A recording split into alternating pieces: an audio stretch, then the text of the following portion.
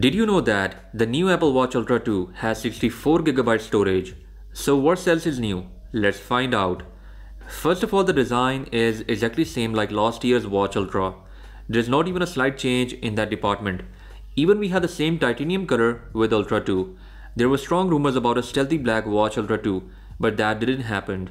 We have the same 49mm titanium frame from Watch Ultra that is now made up of 95% recycled titanium.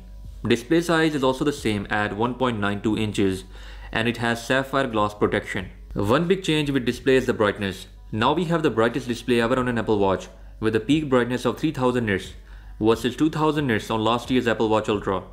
This will be excellent for visibility out in the daylight. We have to see how this will affect battery life, as battery size is the same like last year.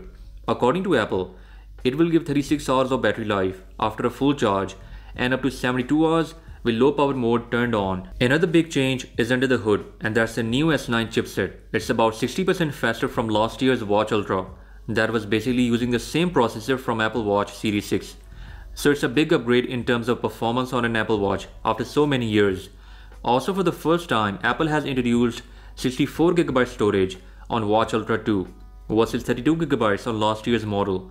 Apple didn't mention it on stage, but I don't know who will be using that massive 64GB storage on a smartwatch. Since you won't be playing games and using heavy apps on an Apple Watch, so last year's Watch Ultra should work perfectly fine and there's no need to upgrade.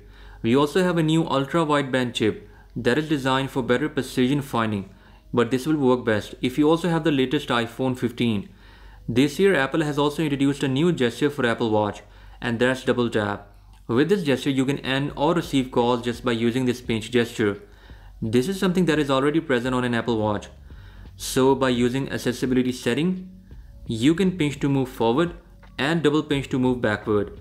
Technically you can also accept and end calls on last year's Apple Watch Ultra, but that can only happen if Apple doesn't limit this new gesture to this year's Watch Ultra 2 and Watch 9. So that was everything regarding Apple's Watch Ultra 2. I think that's a pretty minimal upgrade.